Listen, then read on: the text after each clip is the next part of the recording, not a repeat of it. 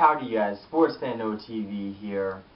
Some big NFL news today. We had a huge trade go down between the Indianapolis Colts and the Cleveland Browns. The Browns traded Trent Richardson, who was a running back, third overall pick in last year's draft. And they gave him away for, I would say they could have gotten more for him. All the Colts are giving up is a first round pick, which if the Colts make the playoffs, which so many people are projecting them to do, probably looking at about a 22nd, 23rd overall pick.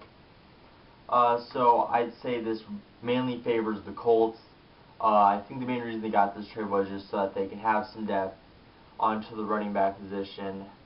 Vic Ballard just got injured for them, and they have Ahmad Bradshaw. So I'm guessing Bradshaw and Richardson will probably split the carries until one of them comes out as the better one. Not sure that is yet. Another reason they might brought him in is the short pass. Indianapolis doesn't really have a short pass game, which Richardson is going to help a lot.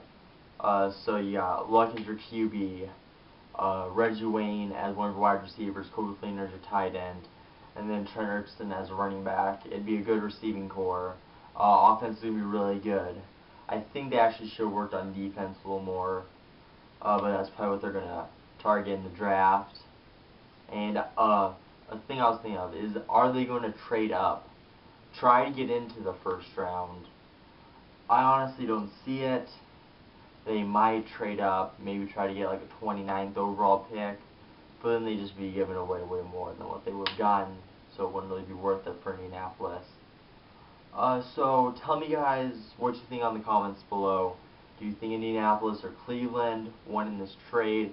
And how do you think Trent Richardson is going to affect the Colts?